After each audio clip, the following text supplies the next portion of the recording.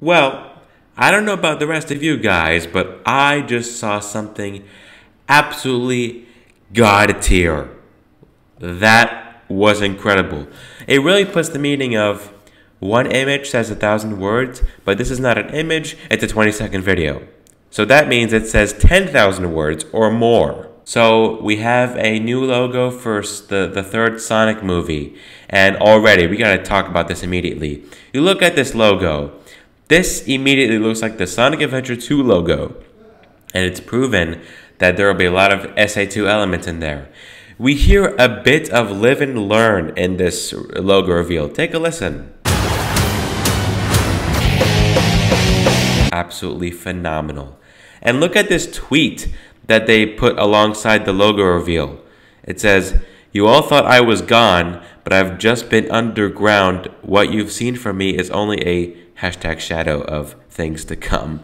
Well, that could either be a reference to Shadow or Dr. Robotnik.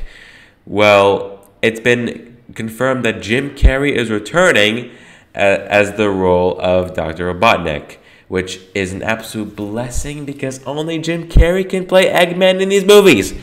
And it's also a blessing because if you remember, during the rollout of the Sonic movie 2, Jim Carrey said he was going to be taking a step down from acting, and he's only going to be acting roles that are extremely important to him and to the fans. Why? It depends. It depends if the Angels bring some sort of script that's, written in gold ink that says to me that it's going to be really important for people to see. I might continue down the road, but I'm taking a break. And this is something you might never hear another celebrity say as long as time exists. I have enough. I've done enough. I am enough. I'll tell you right now, this is extremely important to us, but hopefully it's important to you as well, Jim. You're the GOAT. So yeah, this alone tells you that the movie will be god tier. I'm calling it right now. In fact, I'll say this right now. I know this movie comes out in December, and I'll probably be somewhere else completely in December. Who knows what that means? Take that as you will.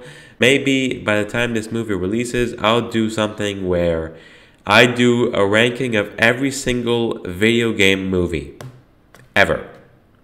Probably since even before Detective Pikachu. I'll do it.